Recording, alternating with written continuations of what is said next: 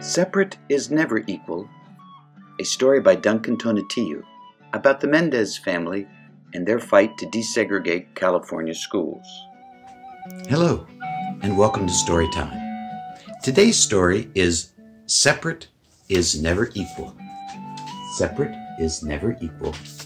It's the story of Sylvia Mendez and her family's fight for desegregation.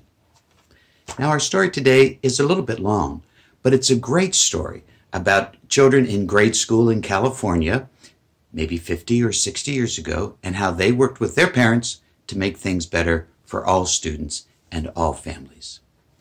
Desegregation is kind of a grown-up word. To segregate means to hold things apart, but to desegregate means to bring things, and in this case, people, together. And so our story about Sylvia Mendez and all of her friends and family. Sylvia had on her black shoes. They were shiny new. Her hair was perfectly parted in two long trenzas. It was her first day at the Westminster School. The halls were crowded with students. She was looking for her locker when a young white boy pointed at her and yelled, "Go back to the Mexican school. You don't belong here." For the rest of the day, Sylvia did not speak or introduce herself in her classes. She kept her head down when walking in the halls. When she got home that afternoon, she told her mom, Felicitas, what had happened. "I don't want to go to that school anymore. The kids are mean." There's a picture of Sylvia in the hallways that day at school. Well, what do you think her mom Felicitas said? "No sabes que por eso luchamos. Don't you know that is why we fought?"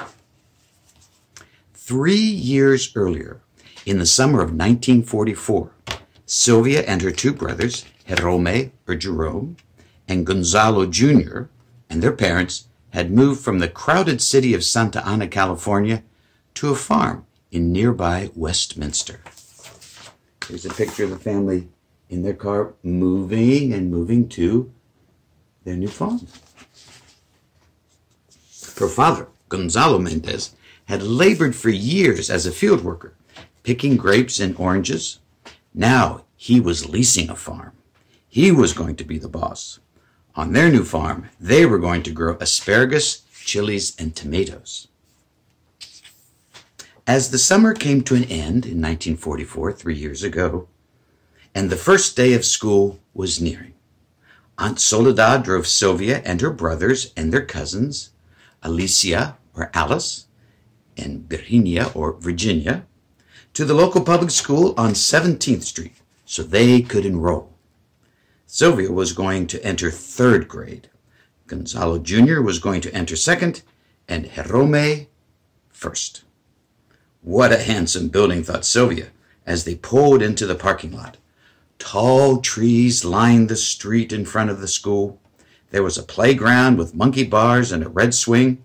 When they walked into the school, they noticed that the hallways were spacious and clean.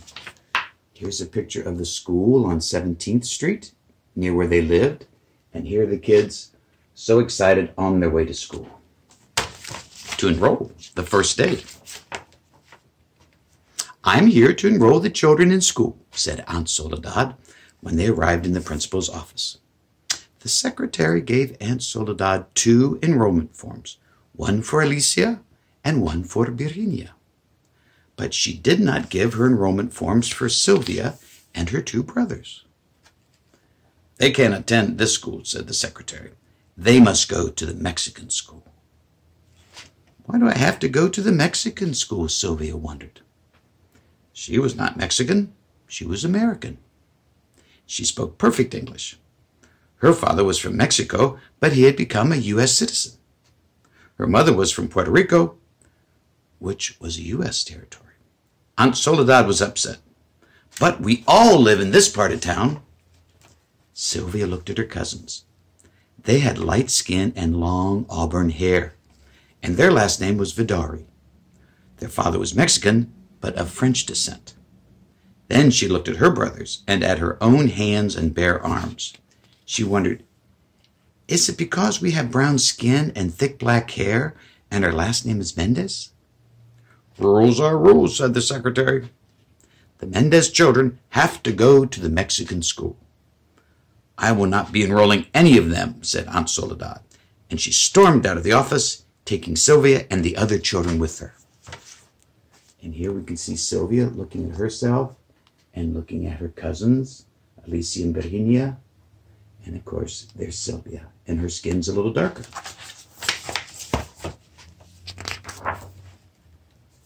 When they arrived home, Aunt Soledad told Sylvia's father what had happened. Mr. Mendez told her not to worry. It had to be a mistake. He would take care of it. He was a businessman, and he was used to dealing with people. The next day, Mr. Mendez met with Mr. Harris, the superintendent of the Westminster School. Mr. Mendez explained that his family had just moved to a nearby farm. The public school on 17th Street is the closest school to our house, and my children should attend it. Your children have to go to the Mexican school, said Mr. Harris. But why? Asked Mr. Mendez. He was not given an answer other than, that is how it is done. There you can see Mr. Mendez talking to Aunt Soledad. There you see Mr. Mendez comes to the school to talk with Mr. Harris. And so, in the following days, Mr. Mendez met with Mr. Atkinson, the county superintendent, Mr. Harris's superior, and then with the school board, which oversaw all of the schools in Orange County. But they all said the same thing. Your children have to go to the Mexican school. But why? Mr. Mendez kept asking. No one would give him a satisfactory answer. That fall, Sylvia and her brothers had to attend Hoover Elementary, better known as the Mexican school. It was on Olive Street in the city of Westminster. The building was a clapboard shack, and the halls were not spacious or clean. A cow pasture surrounded the school. Here you can see a little picture of Hoover Elementary. It doesn't look quite as grand as the school on 17th Street. Yep. And there you can see the fences and the cows right up close to the school. The students had to eat their lunch outside, and flies would land on their food. Yuck. There was an electric wire that surrounded the pasture to keep the cows in, but if you touched it, you received a shock. The school did not have a playground, not even a swing. The Mendez family did not give up. Time and time again, Sylvia heard her father talk with co-workers, friends, and other parents. It's not fair that our kids have to go to an inferior school, he said. It's not only the building that's a problem. The teachers in the school don't care about our children's education. They expect them to drop out by the 8th grade. How will our children succeed and become doctors and lawyers and teachers? Mr. Mendez created a group called the Parents Association of Mexican American Children. Here you see Mr. Mendez talking with other people, with the parents, with the children.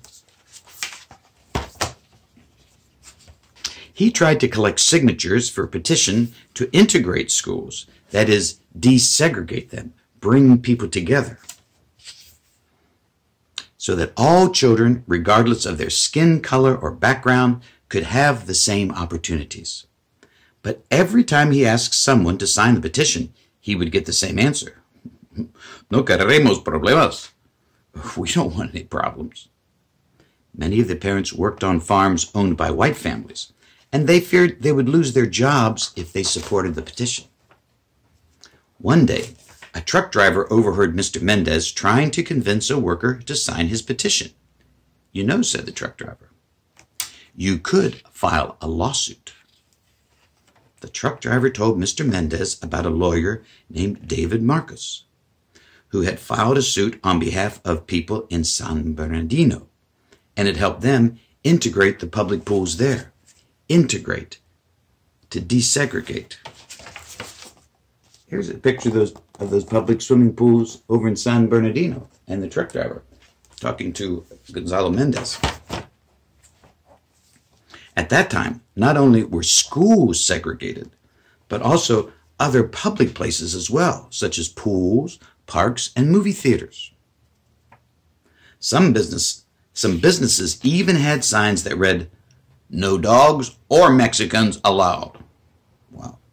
Mr. Mendez decided right then and there to hire Mr. Marcus, the attorney, even if it meant having to spend all of his savings to do so. Next, there's that ugly sign about no dogs and no Mexicans. My gosh.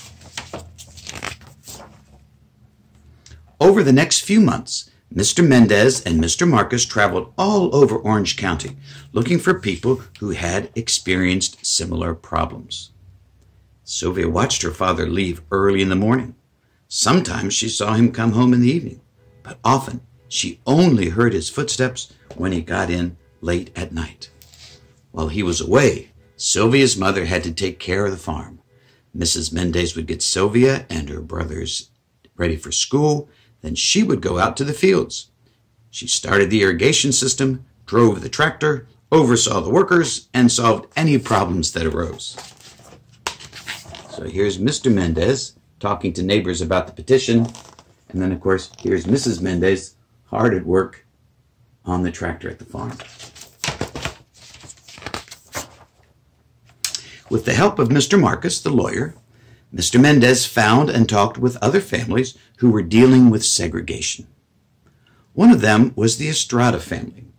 Mr. Estrada had fought in World War II.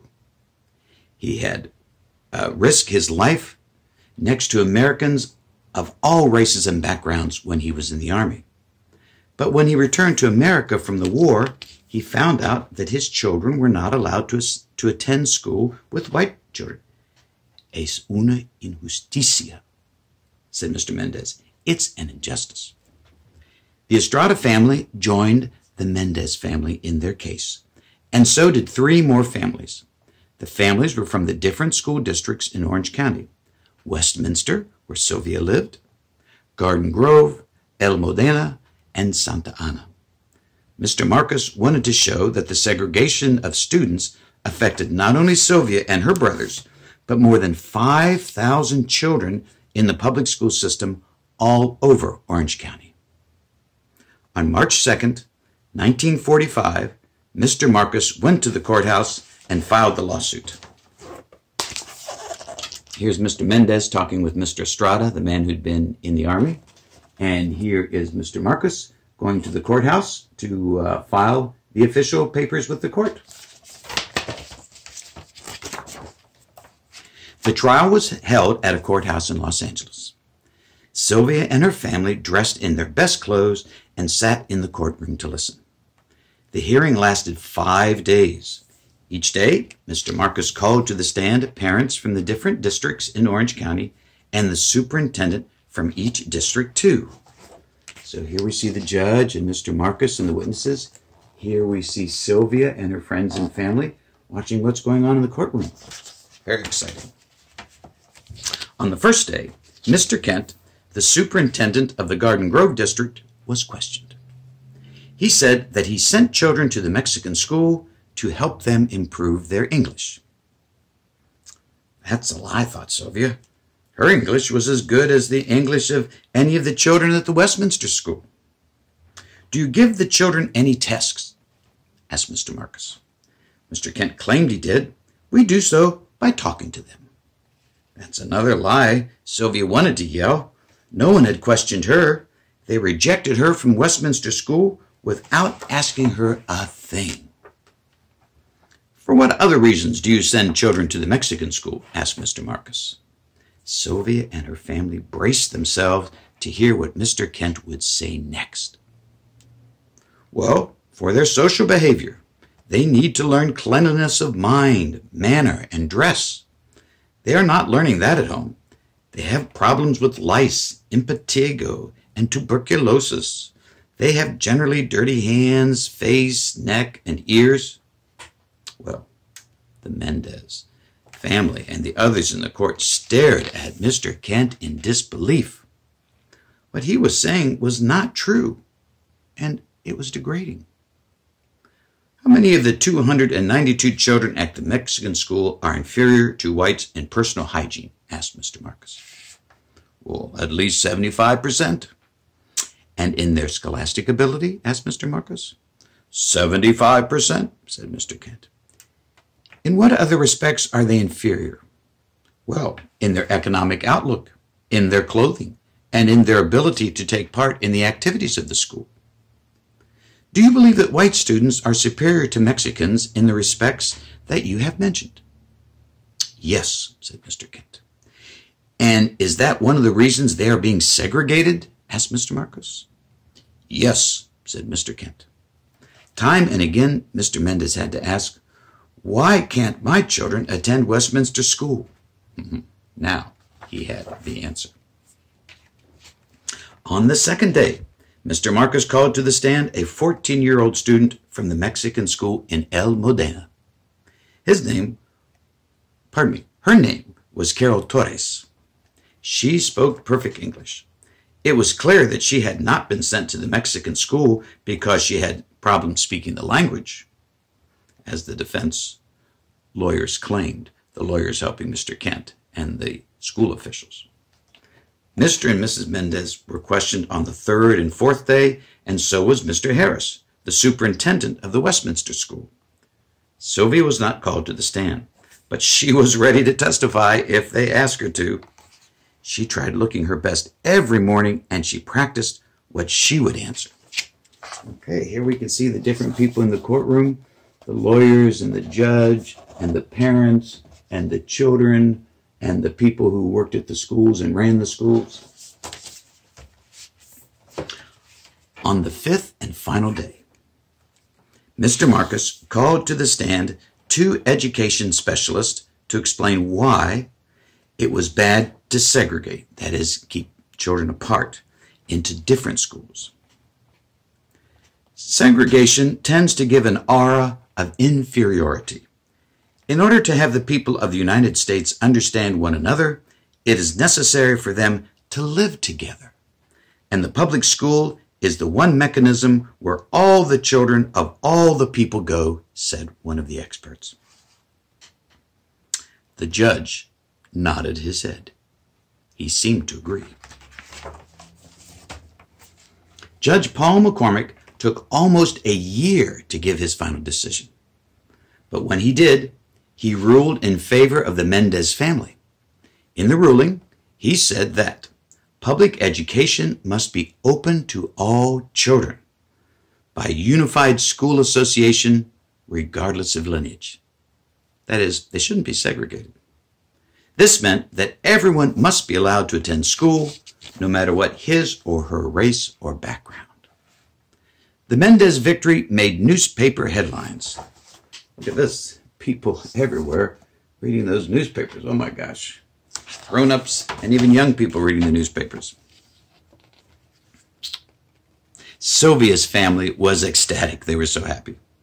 But they did not have much time to celebrate because the school board appealed the decision. That is, they asked for judges with more authority to review the case and change the result.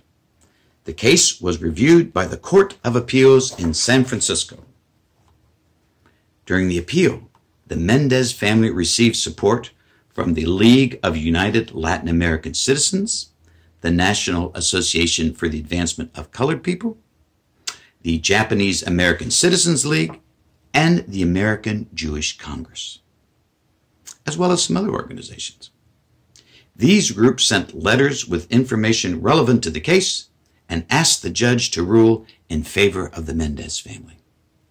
Sylvia was amazed that people of different backgrounds and from different parts of the country who had never met her family were getting involved in the case and trying to help them. But her mother said, "Cuando la causa es justo, los demás te siguen." When you fight for justice, others will follow. And here you see the children, and what is that? That's San Francisco, where the appeals court was meeting. On April 15th, 1947, 3 years after this story began, the judges in the Court of Appeals in San Francisco ruled in favor of the Mendez family again. That June, Governor Orwell Warren signed the law that said all children in California were allowed to go to school together regardless of race, ethnicity, or language. Cuando la causa es justa, los demás te siguen. When you fight for justice, others will follow. So remember, said Sylvia's mother, we fought to make sure you could attend a good school and have equal opportunities. Sylvia thought long and hard about what her mother said. The next day, she returned to the Westminster School. This time, she did not listen to any whispers. She ignored the children who pointed at her and called her names. Instead, she held her head high. Her parents had fought not only for her and her brothers, but for all their classmates. Looking around, she saw that other children were smiling at her. By the end of the day, she had made a friend. And by the end of the school year, she had made many friends of different backgrounds. She knew that her family had fought for that. And here we can see the kids at school learning to get along, and we may be different, but we're kids, and we can play together and learn from each other. The end. And if you like, here's a picture of Sylvia when she was a little girl, and what Sylvia looks like today as an adult woman.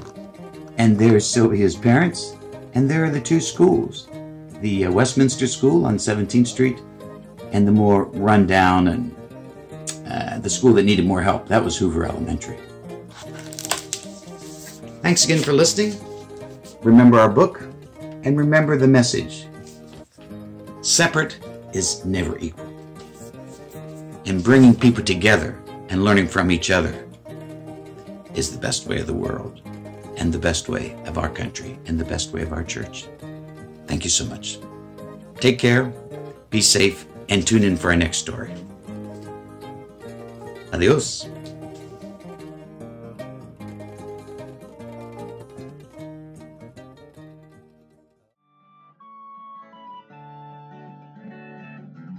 And words from our story that you might like to discuss with your friends or your parents or your brothers and sisters or your neighbors. Segregate, to separate people based on race, ethnicity, class, or other factors. The word racism, treating people of color unfairly because of their skin color or their ancestors. Injustice, something that is not fair. Desegregation, a word we already talked about. Ending segregation, ending the laws and practices that separated people by skin color and made things unequal and unfair for people of color. School segregation was a form of racism. Students were treated unequally and unfairly because of their skin colors. Many people worked together, however, to change the unfairness of segregated schools in California. Unjust and unfair situations can be changed, even today too, by people working together to make things more fair. Take care. And adios.